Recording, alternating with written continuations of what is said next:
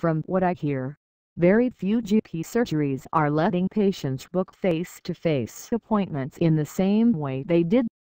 There's no doubt that GPs have been hugely pressured.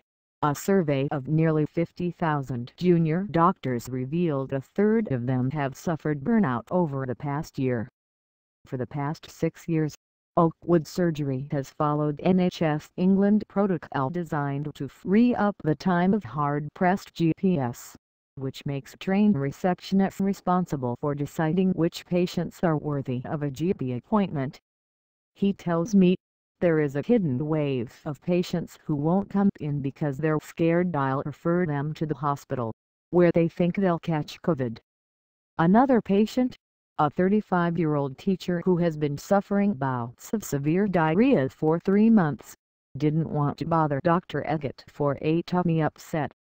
You can't help the fact she waited, he says, but if she was here right now I could take a picture of the mole and send it to the dermatologist to know what we were dealing with. 1:30 p.m. No time for a lunch break. Dr. Eggett must see the 20 patients who have been scheduled in for face-to-face appointments.